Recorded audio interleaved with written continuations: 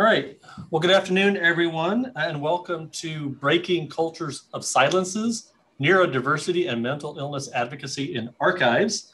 I am Mike Miller. I am your moderator for the session this afternoon. And before we get started, I have just a few housekeeping items to cover. We will be utilizing the Zoom chat for all presenter questions, so please feel free to submit them throughout the session. We will be holding questions to the end, and I will be sharing the questions with the presenters as we go. If you have any issues during the program and you need to chat with me directly, please do so. I'll be monitoring the chat, and I will try to help you in any way I can to make sure that you can get the most out of this session. And so with that, I would like to introduce our first speaker, Lyric Holmans. Lyric, you can take the mic and take it away. Awesome. All right, let's just get that there. Thank you so much for the introduction. Hopefully we've got the correct slide up there. My name is Lyric Holmans. I am a late diagnosed, multiply neurodivergent adult. And what that means in my particular case is I am diagnosed autistic, and I also have an ADHD diagnosis. But the late part of that is that I didn't find out that I was neurodivergent until I was 29 years old when I was diagnosed autistic. I also use they, them pronouns as I am a non-binary human. And if anyone here is visually impaired, I'm a light-skinned mixed race human in my mid-30s with short green, teal, and purple hair and glasses. And I've got a bit of an undercut on the side. And I'm sitting in an RV, which we live in full time. And we've been staying near Austin, Texas recently, because I'm actually from Georgetown. So autism is a lifelong difference. And even though I didn't know it, I was autistic in the first 29 years of my life, even before being diagnosed. And because of that, my life and all of the moments in it have been influenced by being autistic and my autistic experience. And though the presentation, my outward presentation and the ways in which I cope and interact with the world may change and evolve over the world, I'm always going to be autistic. And I run an autism and neurodiversity website, Neurodivergent Rebel. And this was a blog that I opened in the fall of 2016 after receiving my late autism diagnosis. And what this was for me was a way for me to process this late discovery and simultaneously share what I was relearning about myself with the wider world. And I mentioned quickly that ADHD diagnosis.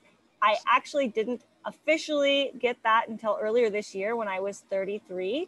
Which was 4.5 years after my autism diagnosis. Although many people over the years have suggested I might have ADHD. If you know what to look for, there are definitely hints. If you look at me long enough, you'll figure them out. And so finally, this year I went and had that looked into because what the ADHDers were telling me, hey, I think this is you. And yeah, they were right. They usually are. So on our screen right now, I've got a white slide with a purple border, and it reads, what is neurodiversity? Well, neurodiversity is a term that was coined in the late 1990s by Judy Singer. And Judy Singer is an autistic sociologist.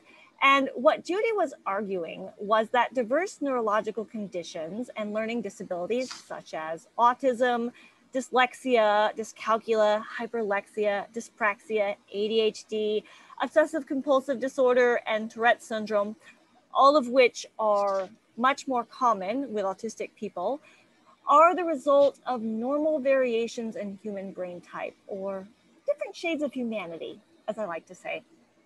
And what is different about neurodiversity is that it rejects the common prevailing idea that autism and other neurological processing differences should be cured, and challenges the views that neurological diversity is inherently bad or pathological. And this is very important for neurodivergent people. Unfortunately, society's systems have currently been set up by the neuro majority or neurotypical people. Typical, a bit relative. And there hasn't been a lot of input from neurodivergent people when setting up these systems, because for such a long time, we've been pathologized and told that we were broken and needed to try harder to flex ourselves into the current systems of society instead of flexing society's systems to make more inclusive solutions for everybody. 1 in 8 people are considered neurodivergent. And as I didn't know for many years, some may not even know it. I entered the workforce in my teens and started in the family business and then moved on to working in fast food, retail, and eventually corporate before getting into HR, operations, and business consulting. And most of my professional career was spent not knowing I was neurodivergent because the differences in the ways our minds work are invisible. And I wasn't properly accommodated in many spaces I entered, work or otherwise. And that's one of the main reasons I began my work with organizations, asking them to change the way they recruit, write policies, and design spaces so that we can make spaces that are friendly to everyone, regardless if someone discloses or even knows if they are neurodivergent or not. Because the truth is, there are many people, especially in my age group, I'm 34, or older, who may be neurodivergent and not even know it. Since starting my blog, I've met people who are discovering they are neurodivergent in their 40s, 50s, 60s, 70s, and beyond. And the problem is when you're a neurodivergent person living in a world full of neurotypical people, even if you don't have words for what it is exactly that makes you different, you still have this sense of knowing you're different. You likely will feel yourself struggling to do things that other people don't seem to struggle with. And you don't know why, and I'm going to put this in air quotes, simple tasks, because simple is a very relative concept depending on how your brain works, are so hard for you. Neurodiversity gave me a new way of looking at myself and my relation to the world and people in it. It allowed me to stop operating from a place of shame or the false assumption that I was a broken or lesser neurotypical person. Now that I know the truth, I have been working to unlearn many old and unhealthy habits and live a more authentically neurodivergent lifestyle. It is extremely important for people with neurological differences or any disability to be able to speak up and not be ashamed when asking for help. And not knowing my brain worked differently meant I wasn't asking for help for many years. Strengths and weaknesses aren't inherently good or bad. They are simply part of the human experience. Everybody has strengths and everybody has weaknesses. And everybody's strengths and weaknesses are different. And this is something I've had to learn and is actually the part of neurodiversity that has helped me the most and drew me in originally. As humans, our strengths and weaknesses are different, and it doesn't matter if I'm bad at proofreading, for example, because some other person, many people likely, have this skill because these skills are common enough that other people have them. Diversity is beautiful. Neurodiversity is invisible diversity, but it is also beautiful. It is the diversity in how our minds work. We literally think and experience the world differently. And it shouldn't matter if my personal profile of strengths and weaknesses are different, if, in fact, in my world, the business world, this is often a benefit because in addition to having weaknesses that are less common, I also often have strengths that are less common. We live in this world where being able to put on a brave face is cherished, often praised. And this makes asking for help more difficult for those of us who need help from time to time, especially if we're asking for help with things that other people around us don't need help with.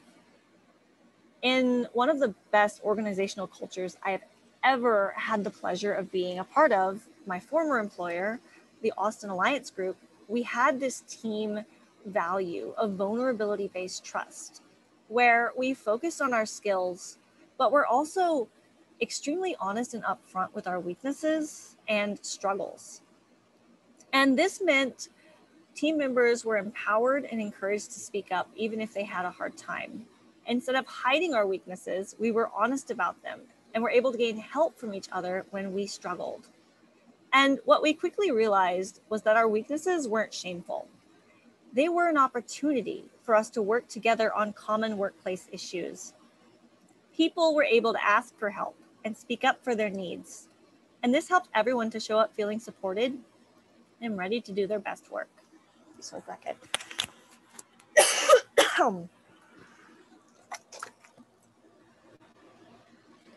Now, our varied sets of perspectives, skills, and abilities often sparked creativity and out-of-the-box solutions to the problems we were trying to solve for our team and our clients. And in the end, embracing neurodiversity didn't just benefit the neurodivergent people in the organization, it benefited everyone in the organization and helped to improve the organizational health of the entire company. The truth is, many things that neurodivergent people need to be successful in the workplace and in life often can also benefit neurotypical people. We neurodivergent humans can be like canaries in the coal mines, to use an analogy, because supposedly autistic people don't know how to do that, according to some of the diagnostic criteria. But we shine a light on potential problems in society and its systems. All right. So now I get to pass it to Jenna and Kelly. Let's see. And thank you so much, Lyric. Yes, right. Thank you. I am going to share my screen.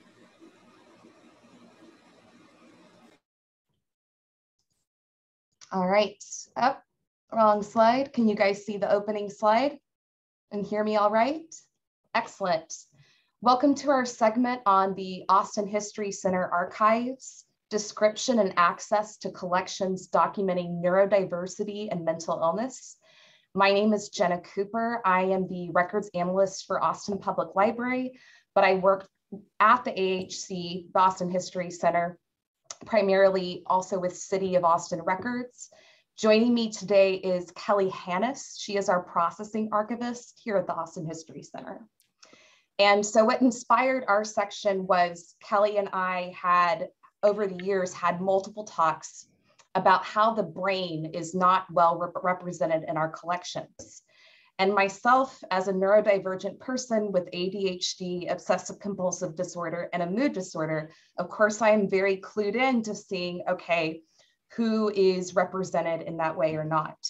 And so in noticing this, I started to ground myself in disability theory to kind of figure out what to do next. So this is next slide I will share with you. 2 pivotal frameworks for looking at disability within archival collections. And yes, these come from a broad view of disability, but they can be applicable to looking specifically at mental illness and neurodiversity. The first one is Crippling the Archives, which is by Sarah White. If you're going to read anything about disability in archives, I highly suggest these 2 works. She advocates for using complex embodiment, which is a term coined by disability theorist Tobin Siebers. And in practice, this means looking at disability beyond the medical and social models, looking at how people self-identify and viewing disability not as a static category, but as an experience, a thing that fluctuates over time and is subject to change.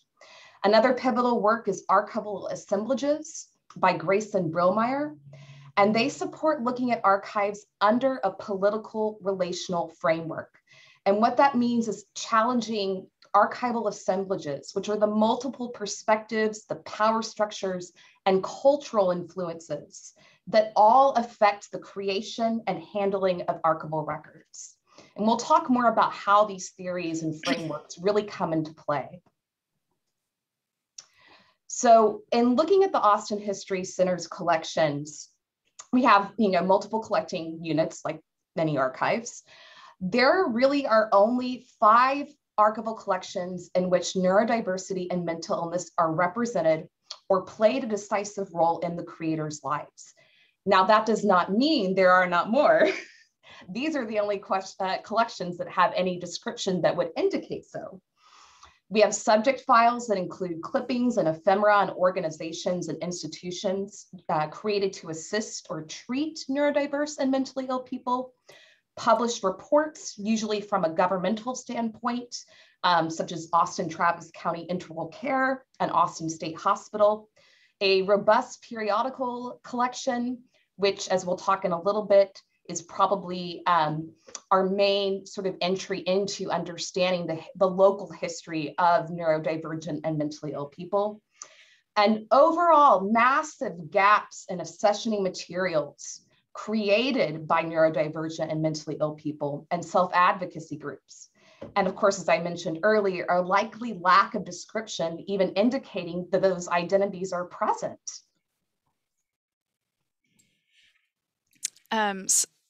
Can everyone hear me? I wanted to share a couple items that document neurodiversity and mental illness history in Austin through our periodicals collections, as Jenna just mentioned. The Rag was an underground newspaper published in Austin from 1966 to 77, and digitized copies of the newspaper are available online via Independent Voices, which is an open access digital collection of alternative press. There are also original copies in our repository, as well as the Dolph Briscoe Center at UT and at Michigan State University. In several issues of the Rag, there are personal narratives of people who experienced institutionalization and used the publication to seek group support from like-minded individuals. The Mental Patients Liberation Project, also known as MPLP, was one group that evolved from this. They met at the University of Texas at Austin, YWCA, also known as the University Y, in the 1970s. In processing the YWCA records of Greater Austin, the YWCA of Greater Austin records, which I'm currently still working on, it's a pretty huge collection.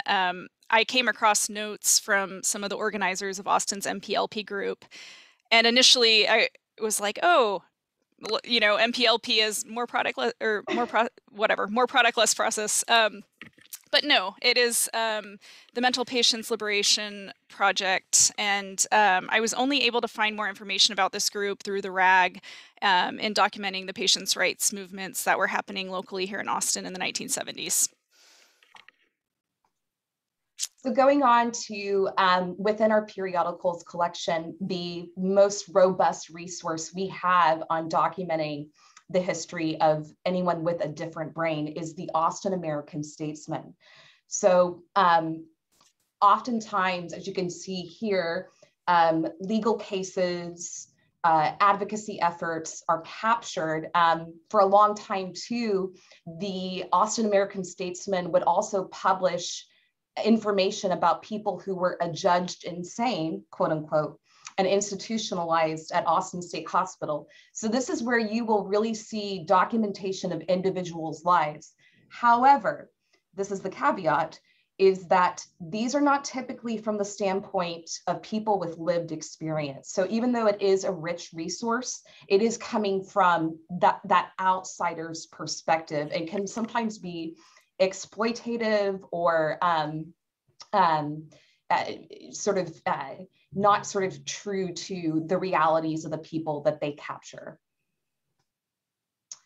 So in looking at our collections, and this was part of a bigger initiative to revamp our disability subject guide. And initially, it was primarily concerned with people who have physical disabilities, the blind and deaf communities, and to a lesser extent, some people with intellectual disabilities, specifically Down syndrome. There was actually only one reference to autism, period.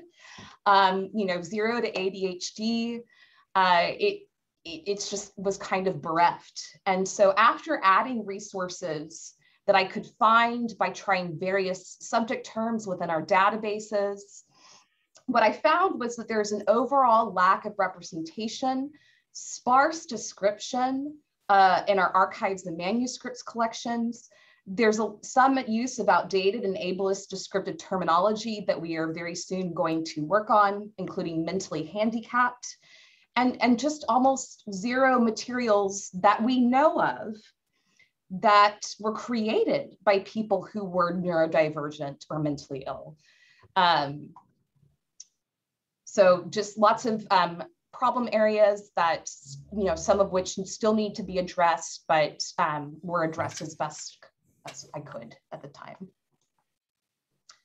So some strategies that Kelly and I have discussed for going forward, which includes re-indexing, looking at updated Library of Congress subject terms, and specifically using local terms and community descriptors. That means really cluing in to what people who are neurodivergent and mentally ill are identifying themselves as, how they see themselves, the language that they use. This also includes close reading of collections, using those frameworks of complex embodiment and archival assemblages to glean those less visible representations of neurodiversity and mental illness. This means really having somebody go in and read manuscripts with that historical lens to determine, oh yes, this person was neurodivergent, et cetera. This also means connecting with people who are neurodivergent or mentally ill from a community solidarity standpoint, through programming, through donations, et cetera, making them part of our broader archival community that we serve. And then having intentional conversations with donors about their materials so that donors' voices are very much involved in how they are reflected in finding aids, et cetera. So I'm going to talk a little bit about donor relations and privacy concerns at the Austin History Center. During the pandemic shutdown, I worked closely with our archives curator, Molly Holtz, on formulating a donor checklist that archivists can use when meeting with new donors. And this hasn't been finalized, but I am sharing some segments from the draft of the checklist here. Among other items, the checklist contains a section on description so that we can be more intentional about recording the donor's preferred descriptive terms, and also their preferences for how the collection is processed, described, and accessed, including addressing privacy concerns about sensitive materials and personally identifiable information. Some of the questions that Jenna and I have been considering when thinking about working with incoming collections that document neurodivergent people and organizations are: what does someone want to disclose or not disclose? How does the emergence of advocacy and rights movements change a person's willingness to share disability? And what are the legal and ethical issues surrounding privacy of mental disability? In April of last year, I processed the Charles and Fannie Norman papers, which I'm going to share with you as a case study in privacy issues. Charles and Fannie were artists and teachers who lived and worked in Austin in the 20th century. Fannie Norman paid her way through the University of Texas by working as a nurse at St. David's Hospital and at Austin State Hospital. So there's a small collection of photographs documenting these hospitals, as well as Holy Cross Hospital in East Austin. The Austin State Hospital materials include photographs of buildings, grounds, and staff, but also photographs she took of patients. There is a small series of photos that document a young African-American male patient chained to a tree on the grounds in 1947. It's impossible to know why she took these photos, and they are extremely difficult to view, and they document the abuse very clearly. I wondered if she took picture after picture as evidence of the harm, or who she shared these with after. Another collection of photos she took was during a civil rights protest in Austin, led by local Black activist Booker T. Bonner in 1964. Still, we can only speculate as to why she took the photos of the chained patient. Other photographs show white patients in the dining hall and in hallways. While there is such little visual documentation of patients' lives inside ASH, making these photos accessible clearly violates ethical and legal codes, and we did restrict access. So here are the access restrictions for the collection that are in the finding aid. The patient photographs are restricted under Texas health and safety codes regarding the rights of patients and confidentiality of records. These sections of the state health code state that records of a mental health facility that directly or indirectly identify a present, former, or proposed patient are confidential unless disclosure is permitted by other state law. And so we've advised our researchers to consult with our managing archivist or curator of archives to be able to work with the state to request access, as Fanny was a employee of the state when she took the photographs.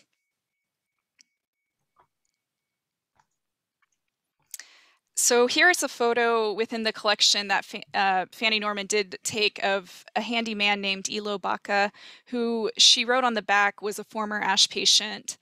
Since he was an employee of the hospital at the time of the photograph, we did not restrict access. And from learning in Jenna's research of ASH, it wasn't uncommon for former patients to gain employment there after they were patients. So there. So in conclusion, we want to recognize some of the challenges which are not insurmountable, but things that need to be acknowledged for going forward. First of all, there are a lot of fluctuations in current grassroots terminology. There are folks who are very pro person first versus identity first language, and vice versa. There is terminology that is emerging that is more inclusive towards trans and non-binary people, such as the term neuroqueer, which means how one's brain and one's queerness are intertwined and kind of connected. So new emerging terms. You have to consider the context in which records were created from an intersectional standpoint. And one of the most extreme examples that I have found is if you look at census data from the mid-19th century, people who were enslaved, who tried to seek freedom, were pathologized for that. They were considered mentally ill. So you want to look at this, through the framework of the time in which the record was created, and not just assume, oh yes, this person was mentally ill or whatnot, because the record says so. You want to avoid retroactively diagnosing individuals. There are, obviously ethical issues with that. And you don't have the person in front of you who's able to confirm or give any qualitative information. There is still a lot of stigma and silencing of neurodivergence and mental illness, both in the historical record and currently. It's hard to come out. It's hard for people to say, yes, the people documented in my collections, had a mental illness, they had autism, et cetera. People are scared.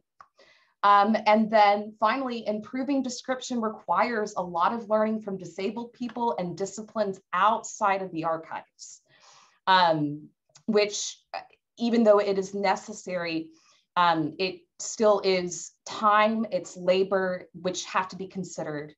And so this concludes our presentation. If y'all have any questions, this is our contact information. And we're happy to fill you in with more info. And that is it. And I need to stop sharing. There we go. Perfect. Okay, now it is me and Jenna.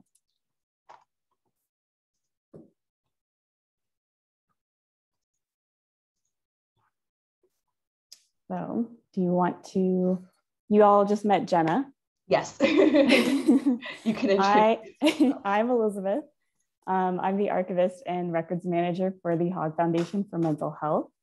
Jen and I are going to talk about, so building on what Jenna and Kelly just talked about, Jen and I co-chaired a work group that was part of a larger project for the Austin State Hospital redesign. And we co-chaired the sharing of the history of ASH work group. So we're going to talk about that project and the work that we did to preserve the history of ASH. So the ASH redesign project is a part of a larger project that includes a statewide plan to revitalize and expand 5 of the 10 state hospitals in Texas. In the last legislative session, the Texas Health and Human Services Commission, or HHSC, received money to reinvent ASH as a comprehensive center for brain health that better serves patients' continuum of needs. So DelMed was contracted by HHSC to lead the ASH Redesign Collaborative and convened multiple work groups with members of the Central Texas community to make recommendations and provide input on the redesign process. So like I said, last year, Jen and I co-chaired the work group focused on making recommendations on sharing the history of ASH. And I am just going to put in the chat this link to the project's website. So you can get a lot more background information. And you can also directly see our recommendations. All right, so for a brief history of Austin State Hospital, I am also going to put in the chat a link to the Handbook of Texas's entry on ASH so that you guys can learn more if you like. ASH is very significant in the history of Texas and in the history of the country. It was the first psychiatric facility built west of the Mississippi River and one of the few remaining institutions built using the Kirkbride Plan, which when a lot of people think of asylums, they think of the Kirkbride Plan with a building that is sort of neoclassical, very segregated, surrounded by wide lawns, trees, etc. And originally, and this is how this connects with neurodivergence, is ASH took patients who had other conditions besides mental illness. This included autism, dementia, epilepsy, intellectual disabilities, syphilis, tuberculosis until the early 20th century. So ASH is very significant in the history of a much broader community. It was also very reflective of its surroundings. It was historically segregated by race, gender, type of disability, and racial integration occurred very slowly. It was also affected by the movement towards deinstitutionalization, which occurred due to people fighting for their rights, activism, and increase in individualized treatment, patient rights, use of psychotropic medications, and community services, which led to the ASH population being significantly reduced. So in making our recommendations, Jen and I both happened to take one particular course at separate points at UT, which was Rebecca Elder's Management of Preservation Programs. And that was very essential to how we framed our recommendations. We also made sure to include references to the resources we use, such as the NEDCC preservation leaflets, the National Park Service preservation briefs, just so that we were making the recommendations, but someone else was going to be implementing them. And so we just wanted to make sure that they had the information that they needed in order to complete the work. And finally, Mary Call, who was a member of the working group, did just this amazing research on how other states shared the history of state hospitals. And she found a wide range of examples from institutions that catered to the problematic framing of horror by turning their historical hospital buildings into haunted houses, to the classification of those buildings as historical landmarks, to repurposing the buildings as event spaces and hotels, and finally to those that created museums and archives showcasing the history. So I'm just going to link, these are our full recommendations. And if you go to page 13, you can see the extensive research that Mary Call did. So we divided our recommendations into 3 broad domains. We had preservation recommendations, interpretation recommendations, and funding recommendations. So our 2 main preservation recommendations were, first of all, to hire a project manager to oversee this, somebody who has experience with grant writing, with preservation, interpretation, collections management. We advocated for them to receive at least $50,000 a year before benefits for a 3 to 5 year long term. And this person would identify additional team members, determine budget objectives, apply for funding, and engage with local communities and leadership, including ASH's African American history, their cultural consultant, archaeological investigators, and the Texas Historical Commission. And this person would also be responsible for making sure that a complete review of the collections and their current environment was done. We had the privilege to tour the ASH campus, and where a number of artifacts and some records are stored, there is mold. The building is not completely sealed, so there is access for insects to get in, not climate controlled, just not an ideal environment.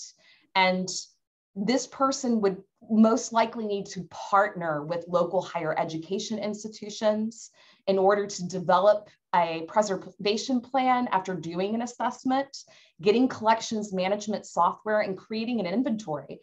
Because currently, or when we did this work at the time, it was unknown exactly what was on site. So for the interpretation recommendations, we mostly outlined the need to lay a solid groundwork before creating a museum, tours, websites, or anything like that. So first we outlined that they should identify themes, advocacy goals, audience needs and preferences, civic engagement opportunities, and developing communication and marketing plans. We were hoping that by spending more time upfront, being thoughtful about how the history is shared, will hopefully prevent any problematic traps and privacy concerns that everyone here has talked extensively about. So finally, for funding recommendations, what we tried to do was look at all the potential options that Austin State Hospital could leverage, which included partnering with local higher education institutions, utilizing the Texas Grants Resource Center, partnering with historic preservation entities from the local to the national level, seeking partnerships with local businesses and corporations, partnering with the many complementary organizations in town, such as the museum at the Texas School for the Deaf, fundraising and partnering with community arts organizations. And we listed multiple organizations, institutions, et cetera, that would be able to assist ASH in gaining more funding, since even though they were endowed with an initial financial push by the Texas legislator, there is no guarantee that there will be more money in the future for ASH in this respect. So great news. Based on our recommendations, we did see that HHSC put out a job posting for a preservation and grant coordinator for ASH. They've also hired a woman to lead another work group specifically dedicated to connecting and sharing the African American history of the campus. They also hired a company to conduct archaeological investigations of the campus ground because they were building a new hospital, tearing down some older buildings, just doing a lot of work. And that company gathered more than 3,000 artifacts from the campus, and those will be categorized and preserved. And the Hogg Foundation for Mental Health, which is where I work, gave Dr. King Davis a grant to identify, organize, and produce digital copies of many of ASH's historical documents, including admission, treatment, and discharge records. So this project is still in progress. It was severely delayed by the pandemic. Access to the campus was limited. And then of course, HHSC has been bombarded with a whole host of other issues at the moment. But he did do a similar project in Virginia for the Central State Hospital there. It's amazing. You can read a little bit more about it here. And then just finally, work groups there's a phase 3. And they're being reconvened. We haven't heard yet what the future of the History of ASH work group is going to be like. But if you're in Texas and you're interested, you can reach out to me or Jenna and we can keep you connected and updated. So that's it. All right. we're going to pass the baton to John. Hi, can you all hear me? Yes. Okay. I'm sorry, I don't have. So in honor of Lyric, I am a far lighter than I think I am, mixed race, faculty member at Texas State. I've written and co-edited a book on public health and race, one at the Texas-Mexico border and one here. If you look at the image I have there, it looks like a cowboy, and it's sort of like taken from below, but I wanted behind the cowboy, there's a building under construction, and it's actually not a cowboy, it's a vaquero, and it's written by a poem by sort of like Whitliff, who wrote about how the vaquero experience has been ignored and effaced in Texas history. And the reason I start with cattle work is because of my grandfather's work as a mule train operator in Colombia, and my uncle's work. He dropped out of school in 2nd grade, never learned to read, but still was able to lead a productive life. So thinking about how do we bring these experiences, sort of like thinking intersectionally about getting these stories into the archives. So I told Jenna, this is slightly outside of what I'm working on right now, but I want to talk about my experience as a mentor and as faculty member, and trying to get so many of my students who've had experiences of mental illness, who are neurodivergent, who confess that they're neurodivergent, sort of like a project that wouldn't necessarily conform to the medical model, that I wouldn't be sending them to looking at mental illness records and something else. And the issue here, so I thought I would do sort of like an initial research trip using the ONLARC archival material that would be available through the Whitliff collection. And then I felt that I was only pigeonholing the Whitliff collection, then the Ransom collection, and then the Texas State Library collection. So a lot of this kind of repeats what Jenna and Elizabeth and Kelly and Lyric have done, but I just want to do it kind of as a case study. So after my full experience of running through a number of categories, all roads lead to Michael Nye, partner of Naomi Shihab Nye. There was an exhibit in the Whitliff from 2013 to 2014. And these are sort of like the pictures that he shared based on the experiences, documenting through photography and through interviews, a number of the people who were mentally ill that he spent a great deal of time with. And this is the archive for people who might show up in the following categories I used. So to get to Michael Nye, I used neurodiverse, and neurodiverse, I wanted to focus on papers and archives because to give people a chance to be able to do this. Neurodiverse does not show up as a relevant category in the Whitliff collections or in the Harry Ransom collection, and the books in the Texas State Library have much more to do with the clinical definition of neurodiversity. Then I tried looking through a number of other terms, eccentric, to see if that was something that came up. It showed up twice in the papers for the Whitliff collection. It showed up 61 times in the Harry Ransom collection.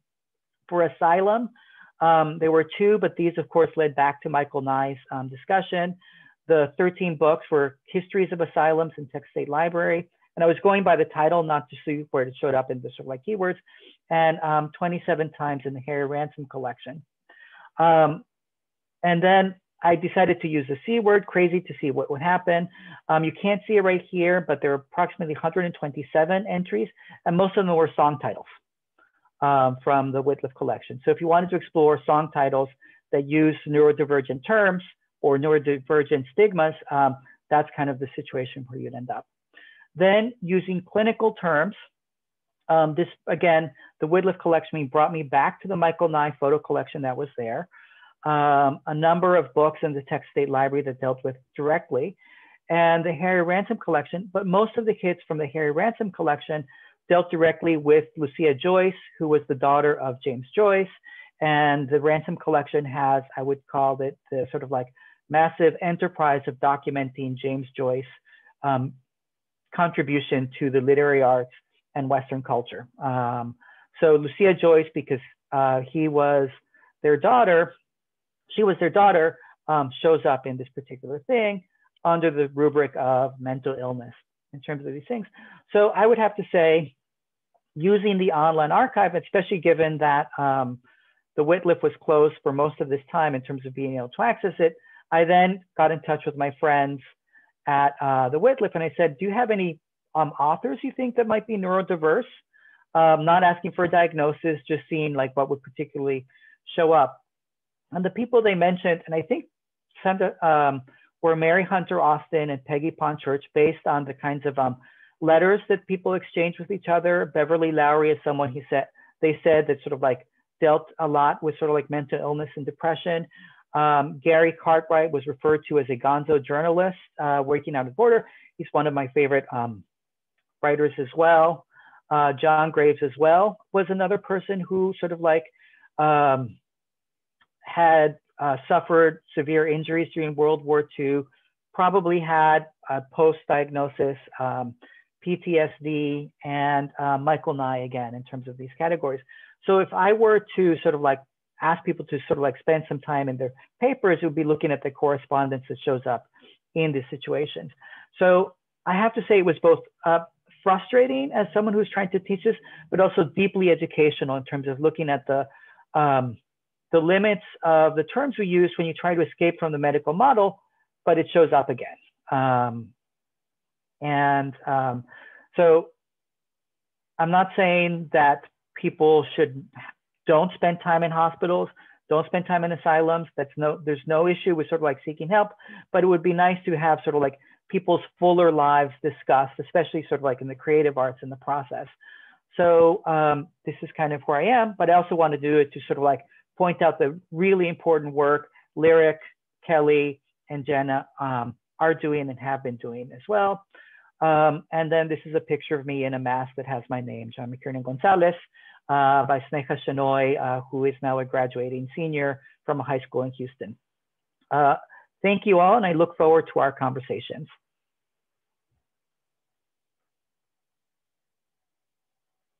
So do I hand this back to Jenna or to Mike? I think it comes back to me. I'll turn my video back on. Please join me in a virtual round of applause for the great presentations. You can either clap visually or use the reaction button on Zoom, or however you would like to show your appreciation for these wonderful presenters. Just a reminder that if you have questions, please post them in the chat. We have about 13 minutes left of the session, so we will get to as many questions as we can. The first question that came up, Sharon had asked if Jenna could post the link to the article, the second article from the Archival Science that was on your slide. Maybe you could post the links to both because someone had to step away from the screen and could not catch that. So if you could post that in the chat window, Jenna, that would be great for the attendees to have. And then we had a question from Melissa Lawton, and I think this is for all the presenters, and this is a great question, and I'm looking forward to hearing the answers. So Melissa's question was, what are your thoughts in regards to researchers using archival collections to retroactively diagnose or draw conclusions about mental illness, queerness, or neurodivergency of people who are either documented in or themselves created the collections? Do we have an ethical responsibility to intercede, or is this an infringement of their rights as researchers? And I'm not sure who wants to take that, but that's a great question that might not have an easy answer. I will post a link to this work. Let me find the title. It's, I believe it's called The Oddest Man in the Room.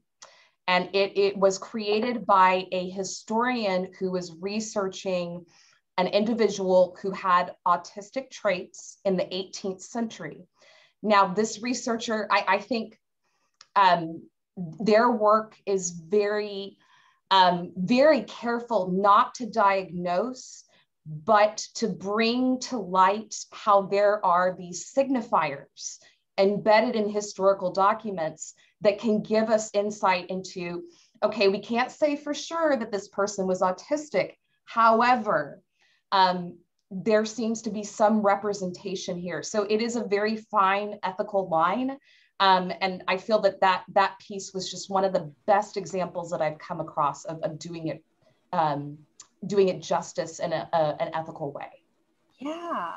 And I'll say, you know, my thoughts on this too, where it's like, you know, it's been suspected I had ADHD for a lot of years, but until I could sit with a professional and really dive into it, all of those things were just hints. You know, they were hints until we looked at the whole package of the person, which often is impossible to do without having that person present with you. Although, you know, that's also why it's nicer to talk in the language of neurodivergence, different type of thinker, different type of expressor, instead of a very medicalized, pathological mindset when we're talking about people, because then it's like we're also not pathologizing someone who is not here to speak on themselves. And, you know, sometimes we can tell more easily that someone was definitely neurodivergent because it's a really big umbrella, but we might not be able to know specifics about that without having a person here. So it's like, oh, here's some hints, like hints, maybe, you know, things to look for, but you really can't, especially like with historical figures, you know, even though it's fun to like say, oh, I want to claim Einstein, you know, as a lot of people say, Einstein was autistic. I'm like, we can't know that. Although I understand why you want to say that, but we can't say that, you know, it's not, Einstein's not here. I also just wonder, so thinking about, you know, your role as the archivist and their role as the researcher, and what your relationship and connection is with them. And if you can at least have a conversation about what they're researching and how they're portraying the subject, and at least, you know, putting the seeds of these ideas in their mind is the smallest thing. And just to jump on to what Elizabeth was just saying, but also Lyric and Jenna, like Lyric was saying, you know, Einstein is not here. But I think going forward, you know, having conversations with donors about what they are willing to disclose will further research and just historical narratives about neurodivergent people. So, you know, but as far as going, you know, retroactively, I think what Elizabeth said was beautiful about trying to just have a discussion with the researcher. Yeah.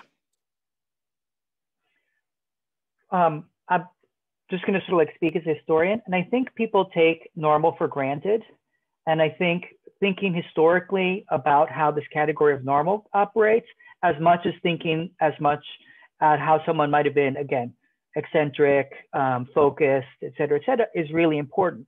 So, I mean, I think sort of like the classic Gay New York, George Chauncey's book, that looks like the category of heterosexual had to be invented to create homosexual as a lived category as well. So thinking about neurodivergence historically, and then the movement people did between these different categories would be really important to document as well. So like, what are the categories that exclude that don't?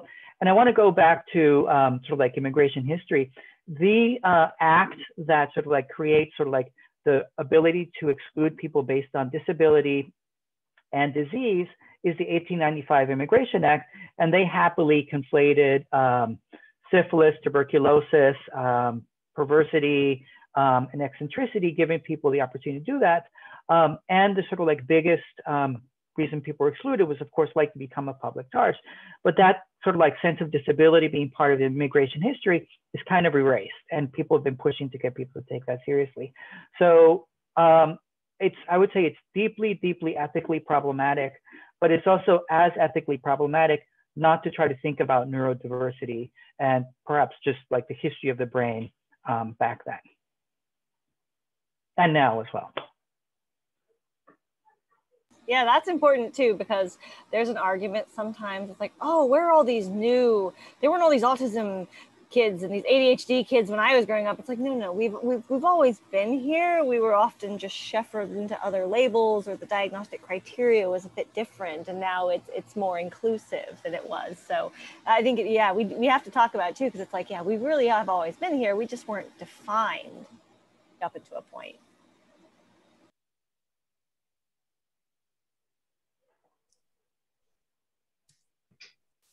Yeah, I don't see any more questions, but I liked your point, Lyric, about the fact that, you know, we've always been there, just haven't been defined.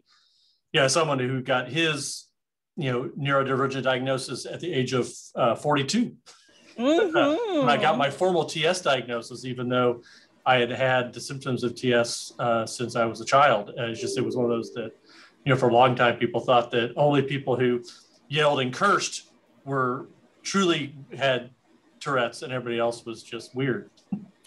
So I grew up being the weird kid and I'm still weird, which is okay. I'll own weird. I don't mind it at all. But it's interesting. Yeah, it's these things aren't new. It's just we're finally learning to understand them and maybe apply definitions and terms to them so that we can, perhaps have a more inclusive conversation, like we're having today, which is wonderful. So.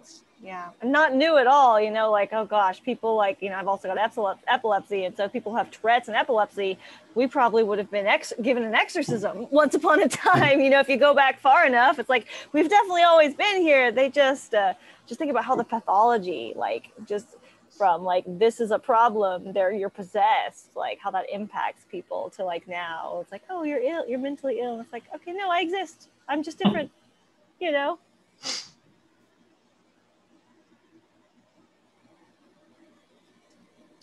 Well, we have 4 more minutes. If anybody has any more questions, we will give it just a few more seconds. If not, we will wind this down. Going once, going twice. All right, well, one more time, if everybody can please join me in a virtual round of applause to Lyric, Jenna, Kelly, Elizabeth, and John on these great presentations. This was a great session. I know I thoroughly enjoyed it and got some great things out of it.